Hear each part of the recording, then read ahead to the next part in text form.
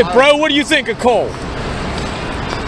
How's it going, guys? What do you think of clean coal? I think that's oxymoron. Is it? Explain, what do you think? How's it an oxymoron? Because coal is inherently dirty. It is death, and we are combusting it into what we breathe. Nah, good point, man. Well, you know they can make it clean. We have the means of technology of cleaning it up, dude, and making it all good again. What do you think of that? Do you think the technology exists? No. You think not? No, I understand carbon sequestration and it is necessary, but What do you do for a living? coal burning is not necessary. You're right. You're right. You student? Yeah. I study music now. I just graduated from UC Berkeley last semester. Berkeley! Yeah. Congrats, my man. Good job, buddy. Thanks, dude. Political economy is my bachelor's. You need to get into clean coal. It's a huge technology, buddy. All coal is dirty. Is it? Yeah. The thing is, like, in 1 hour, we get more energy from the sun than humanity has already managed to control. You're absolutely right. You're right. So if we acknowledge the sun as the most powerful thing that there is in the universe, huh?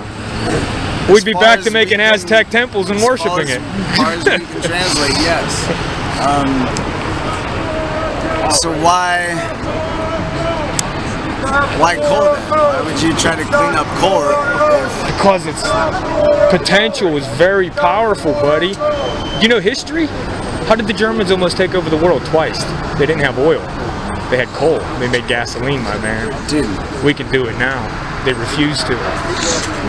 That's the facts. Look at history. That's the truth, my man.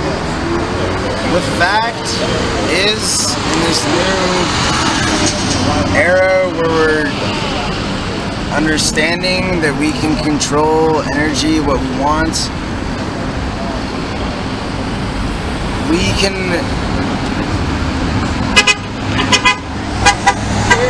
destroy all of the dirt,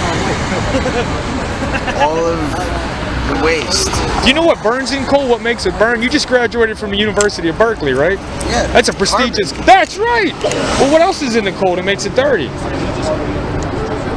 The reason I call it dirty is because what we do with it is take it from a substance that was made from what? Anything we have done was stored in the planet.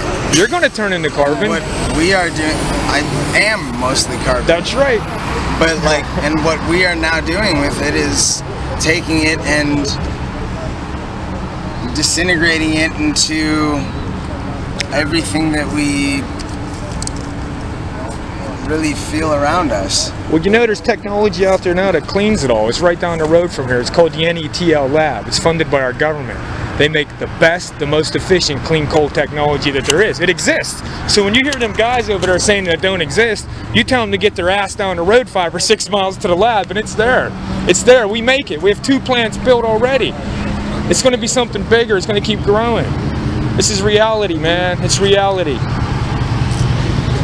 Reality is that we can, like, we have infinite energy no matter how we want to think we are supplying it. Clean gold! Yeah. Do anything that we want. What do we want? Clean gold! What do we want it now? You're right, bro. Hey, thanks, man. What do we want it now? Just talking with you. Nice.